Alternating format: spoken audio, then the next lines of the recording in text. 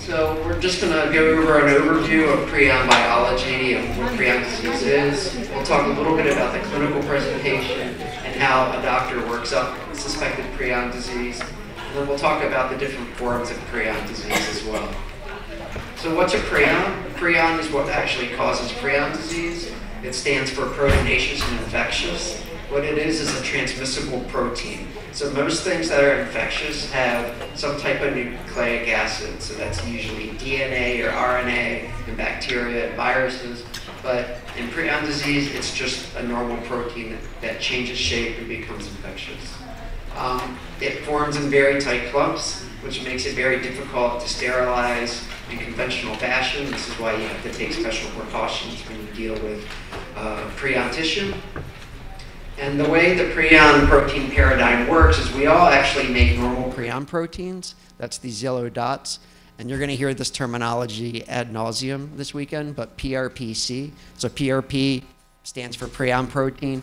PRPC stands for cellular prion protein. That's the normal prion protein that we all make, mainly in the brain. And then, for whatever reason, it comes into contact with the abnormal disease-causing form, which is PRPSC, which stands for scrapie, which was the first prion disease found in sheep. So PRPSC is what most people refer to as the abnormal disease-causing prion protein. And the way it works is that basically the bad abnormal protein converts the normal protein into itself, and you get this exponential cycle where you get more and more abnormal prion protein made over time. Causes fibrils to be made, they break apart, and then they cause more and more abnormal prion proteins to develop. And unfortunately, the only way to definitively diagnose prion disease is to look at the brain underneath a microscope.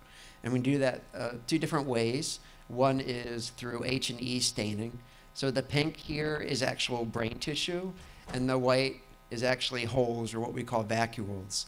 So before we knew that prions caused prion disease, we used to call it spongiform encephalopathy because the brain has this spongiform-like appearance. And then we can take antibodies against the abnormal prion protein and stain the same brain tissue, and you'll see these brown deposits, which are basically deposition of prion protein. So at the surveillance center, which you'll hear about more tomorrow, and we have some people here that do that, they do these studies to see whether or not your loved one had prion disease. And of course, there's two ways to do this. One can be at autopsy once the patient has passed, but one can also do a brain biopsy when the patient is living.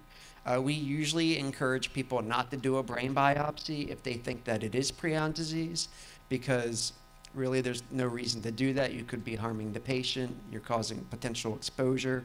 We do encourage people to do a biopsy if they think it might not be prion disease and you need the tissue for the diagnosis or to help develop the treatment. And as we heard in the last session, you can actually have a false negative biopsy because there are some forms of prion disease where the prions aren't found at the top part of the brain where the biopsy occurs. So in order to definitively diagnose prion disease, we do these special histology stains, and then we can do what's called a Western blot. So you'll see a lot of these pictures throughout the weekend. Basically, what this is looking at the size of the protein. So you can take a sample of a tissue and you put it on a Western blot, and basically the lighter proteins are at the bottom, heavier proteins at the top, so they travel down. And what you can do is you can take what's called protease K, which basically eats up all protein except for prions. So if you still see protein lying around when you give someone protease K, then that means that they probably have prion disease.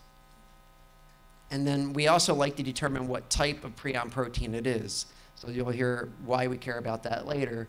But if you take a type 1 and type 2 and look at other areas of the brain, you can see this one is a type 2.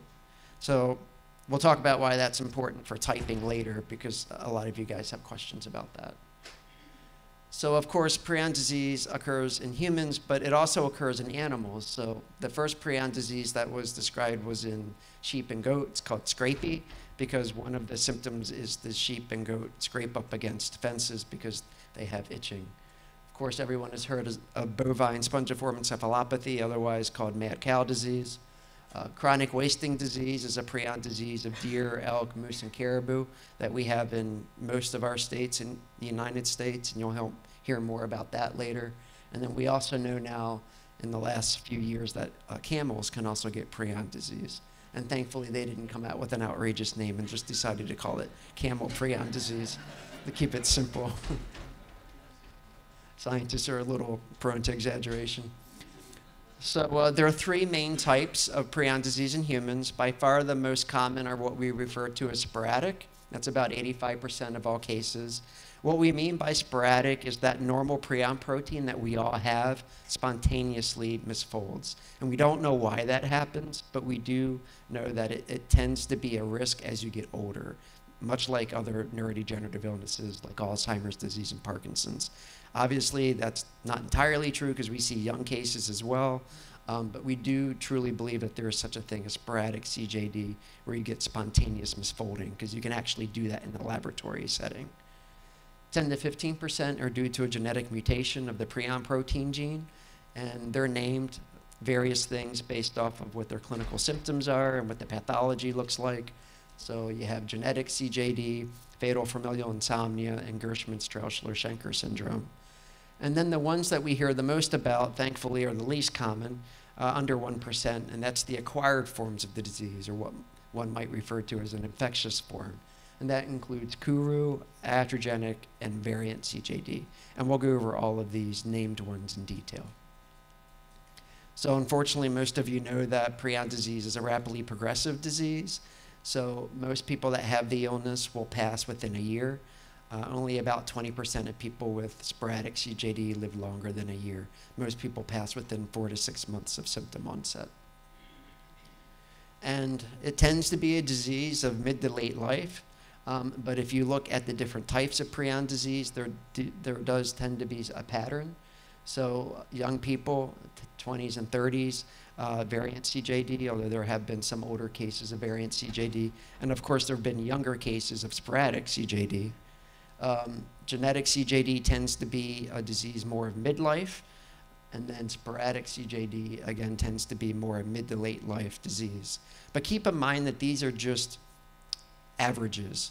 There's a lot of variation.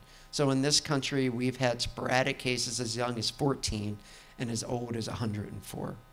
So quite a wide breadth. So it's important to remember that because a lot of times we'll see on Facebook, yes, I lurk on Facebook, that you know, someone will say, well, you might want to worry that so-and-so has genetic CJD because they're, you know, 50 or 45. You really can't base that diagnosis off of age alone because there's so much variability. So how common is prion disease? Well, the number that everyone is told is 1 in a million. What's important to remember is that's a statistic that's referred to as an incidence. So it's really helpful for epidemiology, but it's not really helpful for talking to peers and family members about how common a disease is. So the incidence is how many new cases occur per year across the entire population. So for prion disease, that's about 1 to every 2 new cases per million people per year. But it's important to remember that not all ages are affected by prion disease, right? It tends to be more a mid to late life illness. So perhaps a better way of looking at how common prion disease is how many deaths occur due to prion disease every year. And if you look at that statistics, about 1 in every 7,000 deaths in the US are due to CJD every year. And I know Dr. Maddox from CDC is probably going to talk a little bit more specifically about this number. But again, it's not a common disease, but 1 in 7,000, if you think about going to a football game, obviously not a Browns football game because no one goes there, you know, you could have about 20,000 people, right? So, I mean, you would expect about 2 to 3 people in that stadium will eventually get prion disease.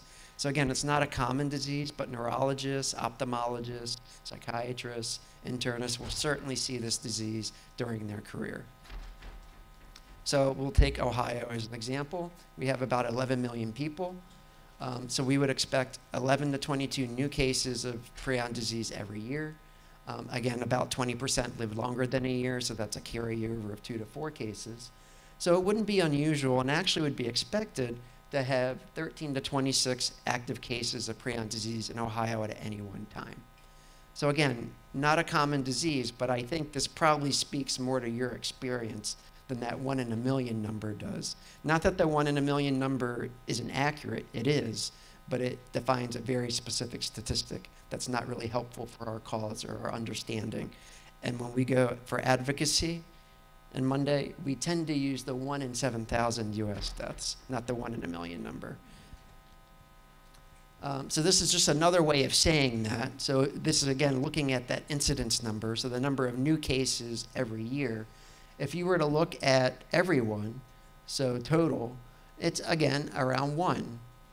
But if you look at older people, so 60 plus, that incidence number is higher. It's about it's about 4 to 6 cases per million people per year. And again, that's just representative that not everyone is at risk for prion disease. So it really does count how you describe what you're talking about in terms of frequency of the disease. So how do we diagnose prion disease? Again, the only way to definitively diagnose it is to look at brain tissue, but we can reliably diagnose most cases during life. And the way we do that is we look at clinical symptoms. So many patients will have dementia, sometimes not initially, but eventually they will develop symptoms of dementia. A lot of people have myoclonus, that's a twitching of the arms and legs.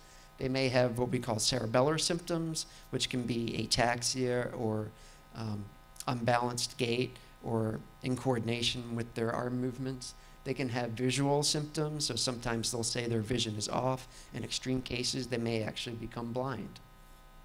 And then they develop sometimes a focal weakness, so they may develop a weakness in one extremity of the body, and sometimes they develop Parkinson's-like symptoms. So they might have a tremor, or they might have a shuffling gait, or a stooped gait that looks very much like Parkinson's. And we heard a story from the last session that, in fact, it's not uncommon for people to be misdiagnosed as having Parkinson's disease. And then something that tends to happen in all cases towards the end of the disease is something called akinetic mutism, which is just lack of volitional speech or movement. And then we have a variety of different diagnostic tests that we can use.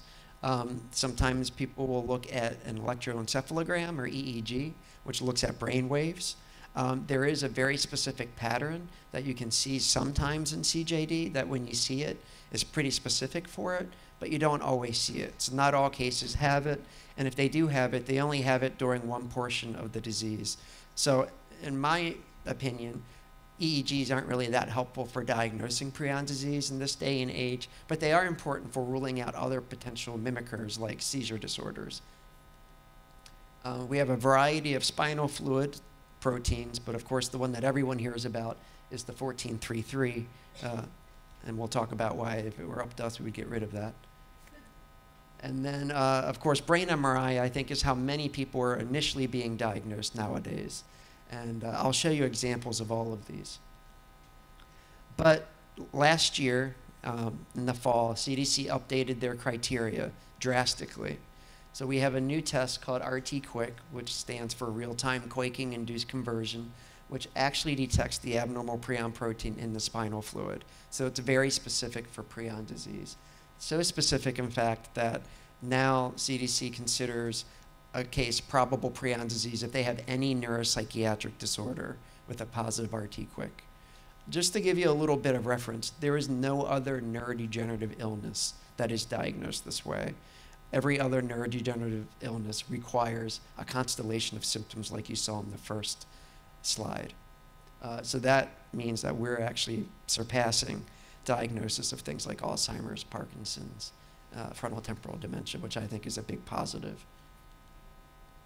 So it's important to remember, we heard a lot about diagnostic odysseys, and that is because when people have prion disease, they don't always present like they have prion disease initially. It takes time for the symptoms to develop. And if you look at initial symptoms, the plurality of patients will present with some type of dementia or cognitive symptom without anything else. So they may present to a family care doctor or a memory clinic because people think they just have a dementia, like Alzheimer's disease.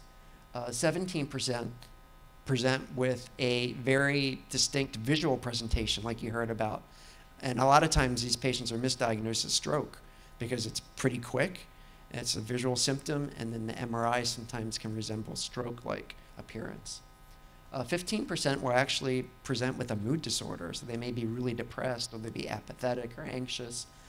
Only 13% really present with what we would call that classic CJD look of memory problems, gait problems, and myoclonus. Otherwise, it takes time to develop. And as you guys talked about earlier, a lot of these initial symptoms can be seen in a lot of other things that are much more common and sometimes treatable. So that's why it takes time for clinicians to sometimes come around to suspect prion disease, because really they don't have that suspicion yet based off of clinical symptoms. And Richard goes into really good detail of that, and I'm sure he'll talk about that tomorrow. So this is an example of an EEG of a patient with CJD. The classic sign that we look for are these periodic sharp waves. I call it the EKG sign because usually these are leads all across your brain, so they should be doing different things. Oftentimes in CJD, they kind of do the same thing, which is what you shouldn't see. But these spikes are periodic sharp waves. This is an example of a brain MRI. And you'll typically see brightness in two different areas, either the middle part of the brain called the basal ganglia or the outside part of the brain called the cortex.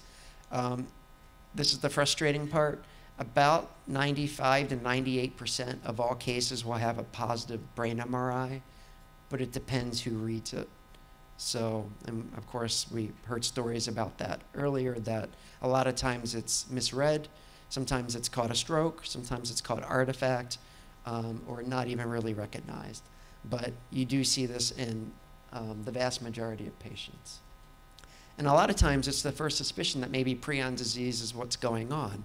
So the example I like to give is a person that I saw with suspected prion disease, and his chief complaint at the time was that he does yoga every morning.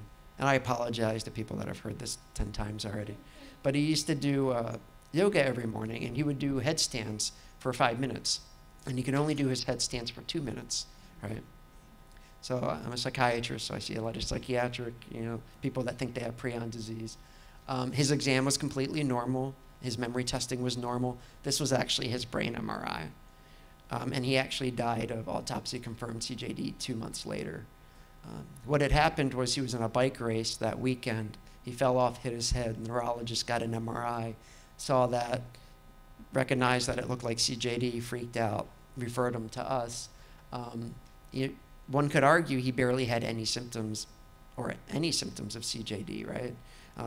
Potentially he fell off his bike and couldn't do his headstands because he had some ataxia. But really no one would have ever suspected this person of having prion disease. And really it was the MRI that first brought that up. And the situation where I see this the most nowadays is memory clinics. So again, 30% of patients will present with a memory problem as part of their CJD. They may go to a behavioral neurologist or geriatric psychiatrist. Well, part of the workup usually is an MRI, and that may be the first indication that they might be dealing with prion disease.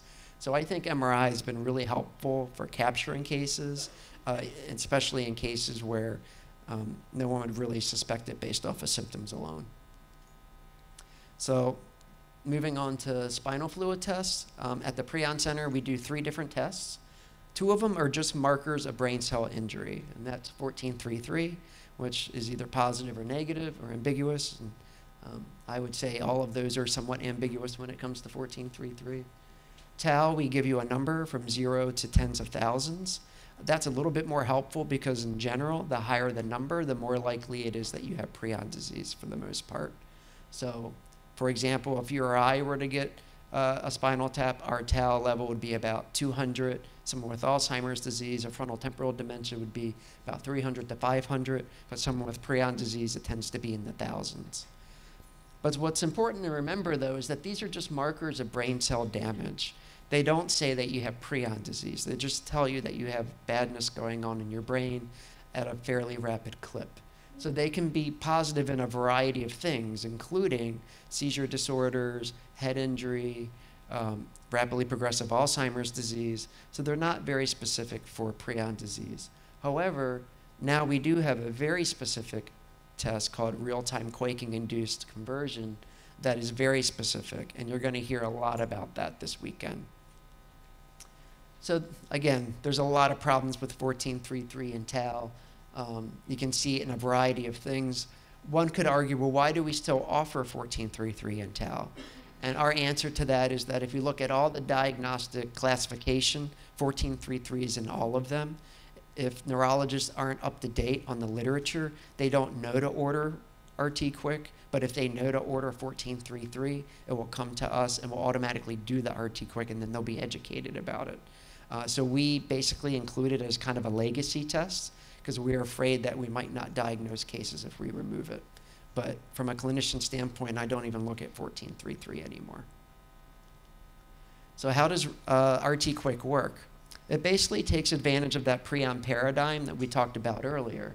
So we take a 96-well plate and we put normal prion protein in it, and then we add a tissue sample. In our case, it will be spinal fluid that presumably has the abnormal prion protein in it. And then we add a dye called thioflavin T that binds to proteins when they form fibrils. And then, for lack of a better term, we put it in a shake and bake oven for 60 hours.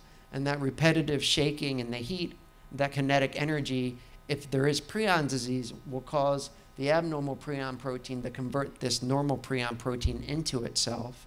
It will start forming fibrils. You'll have thioflavin T will bind to it, and then you'll get these real-time curves that are a positive RT-QuIC. So every case has four wells, so this is one case, all 4 wells were positive. So that's how RT-QuIC works. Just to give you a little example of how it compares to our friend 1433, 1433 will capture 81% of cases, but it's only specific for prion disease 43% of the time. So only 43% of the time when 1433 is positive will it actually be prion disease. However, RT-QuIC will capture 95% of cases, and again, there's no such thing as a 100% test, but as close as you can get to 100% is what we see with RT-QuIC. So if you have a positive RT-QuIC, it's very likely that it's prion disease. So you're going to hear about a lot of other terms during this talk, this weekend. So one of those terms is sensitivity. So that's the ability for a test to actually detect what you're looking for. So how good of a test is it at capturing your illness? And then specificity is how sure are you that that test is actually capturing the disease that you want? So these are both important for different reasons. I'm going to ask you to hold your questions till the end. So, well, actually, now we're the only one that offers 1433, but usually Mayo also offers 1433.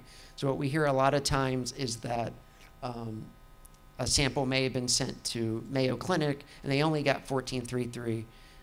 So the differences between the two laboratories is it's done differently. With Mayo, if your doctor orders a 1433, that's all they're going to get back. For the Prion Center, if you send it to us, you don't even really need to know what you're ordering. You just need to tell us that you think it might be prion disease, and we do all 3 tests no matter what. So we actually automatically do the tau. For Mayo, the physician would have to know to order the tau, which sometimes they might not. And then the Prion Center is the only place in the country that does RT-QuIC for clinical specimens. So that doesn't get done if your sample gets sent to Mayo. And then importantly, if your spinal fluid comes back as possibly suggestive of prion disease, we'll follow up with your doctor and tell them about the CDC-sponsored autopsy program. So I wanted to talk a little bit about molecular subtypes. So again, 85% of CJD is sporadic CJD, but there are 7 different subtypes of sporadic CJD.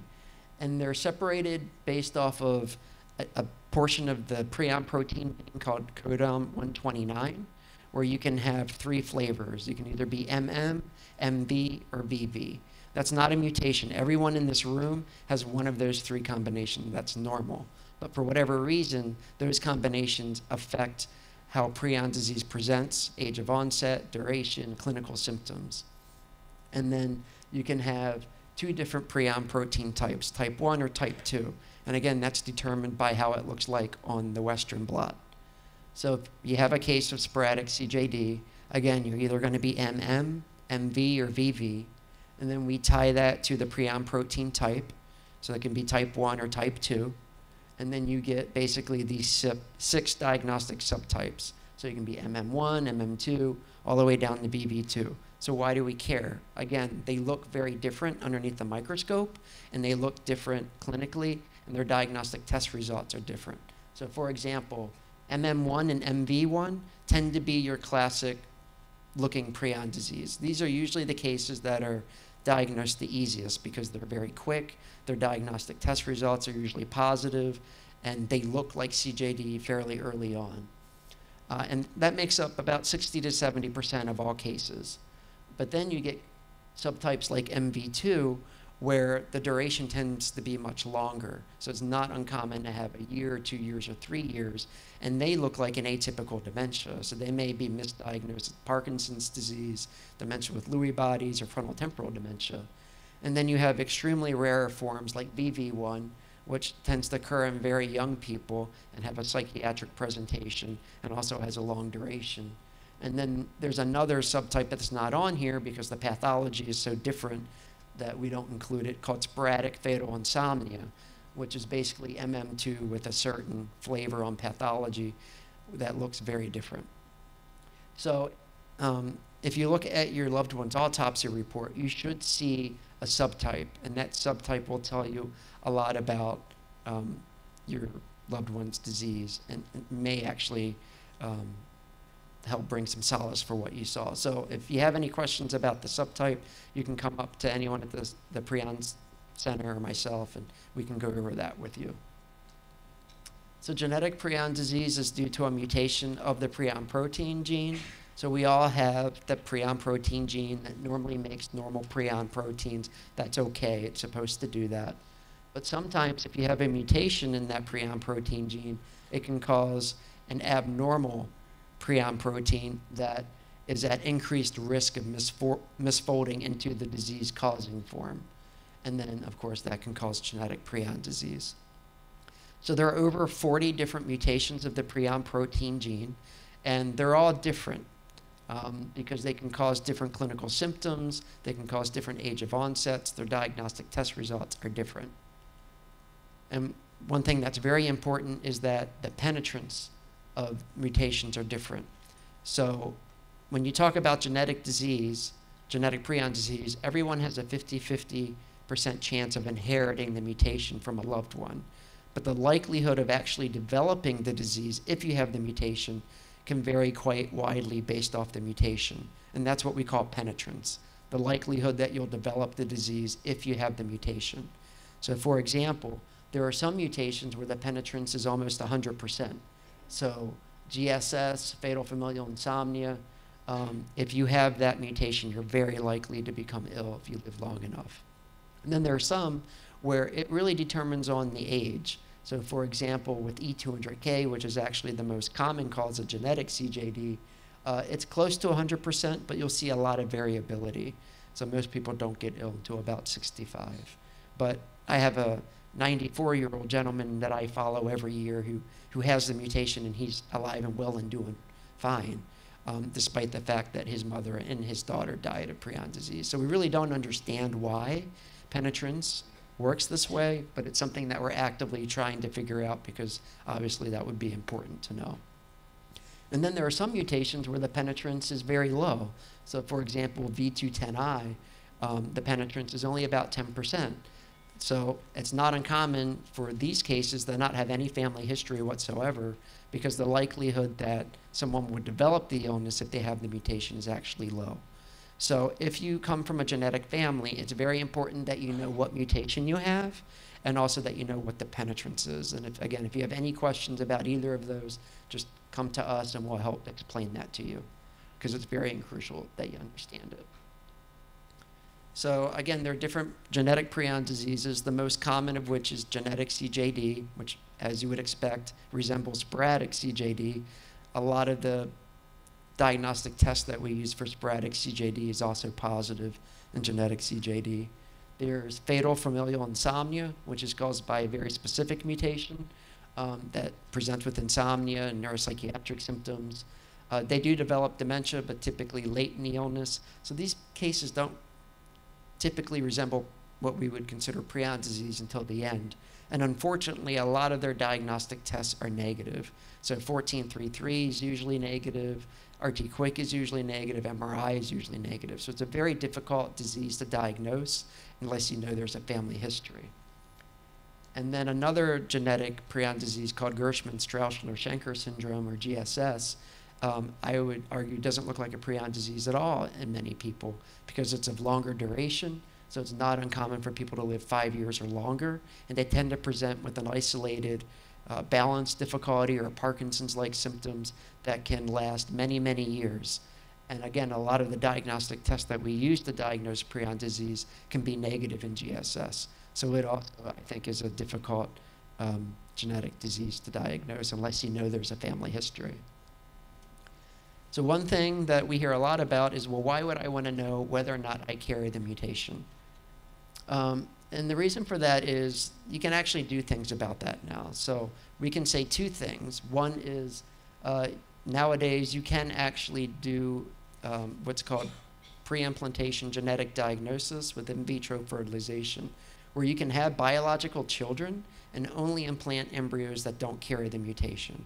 So that kind of guarantees that future generations won't have the illness. And that's very, very empowering. And there are multiple people at this conference that have had that done. And I believe you'll hear some stories about that as well. Am I correct, Debbie? A little bit, okay. If you have any questions, we'll point you out to the people that will talk about it.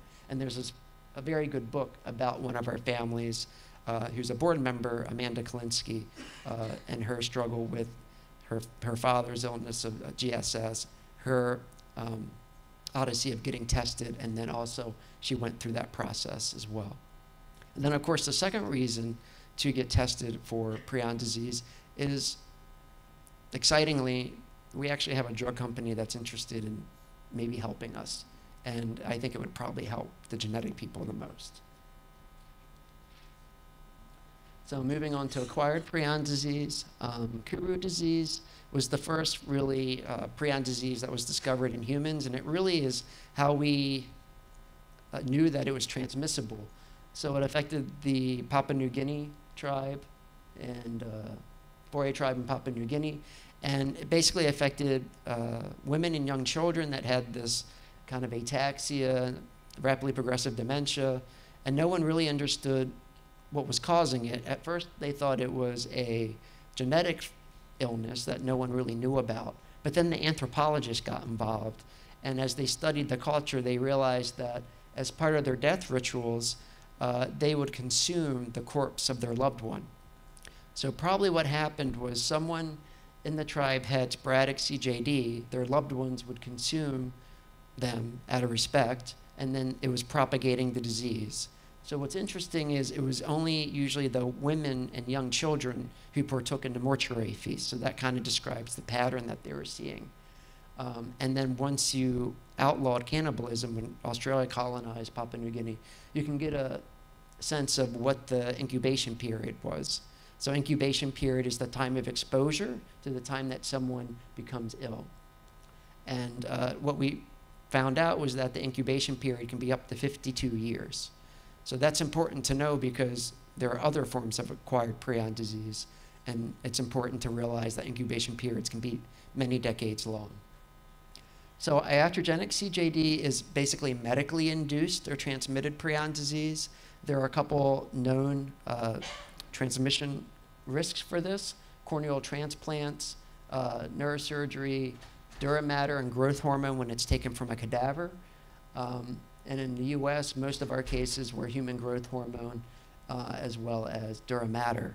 And unfortunately, we see the same thing. So last year, we had a case in the US of human growth hormone, iatrogenic CJD, and she had been exposed to human growth hormone 42 years prior to becoming ill.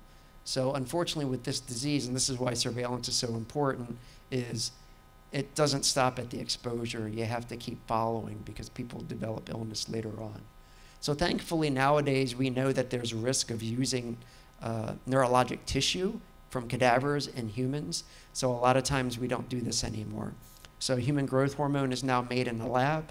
Most dura mater is made synthetically. And for corneal transplants, they have to go through a vigorous screening to make sure that the donor had no neurologic illness. You'll see at the very bottom is blood transfusion. That's a very specific use case scenario, and that is variant CJD or CJD due to mad cow disease. That's the only recognized form of prion disease that's transmitted through blood. There's a theoretical risk for sporadic and genetic forms of the illness, but no one has determined any epidemiologic risk for those forms. So, again, prion disease is a transmissible illness, so we hear this a lot from families. What is my risk of caring for my loved one? And what I like to think of it rather simplistically is that there's a couple criteria. So the first criteria is that infected tissue has to be taken from the central nervous system, basically your brain. And then it either has to be placed into the central nervous system of another individual, injected into them in large quantities, or ingested in large quantities.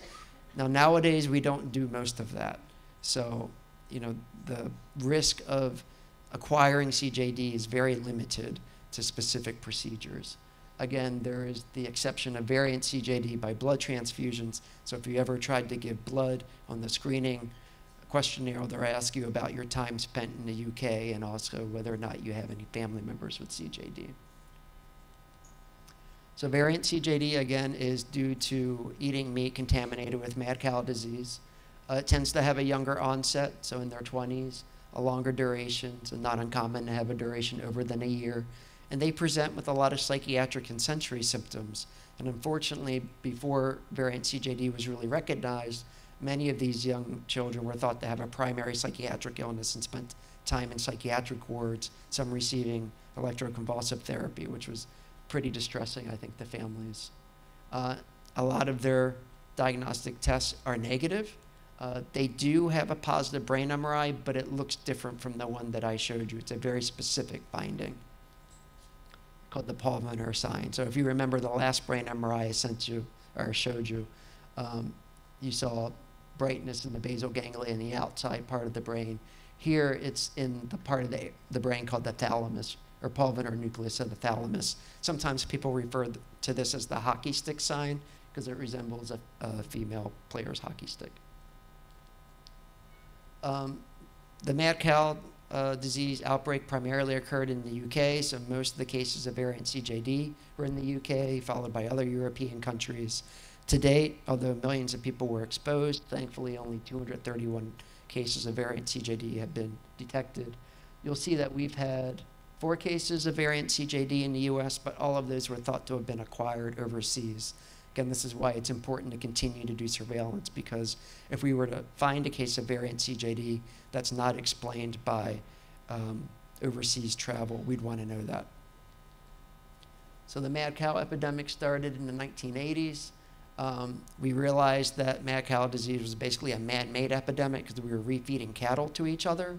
And once that was stopped in 1996, you can see that the kind of mean incubation period was about 10 years and has steadily dropped since then. But just like with Kuru, just like with iatrogenic CJD, they're going to continue to see cases every few years probably for a while.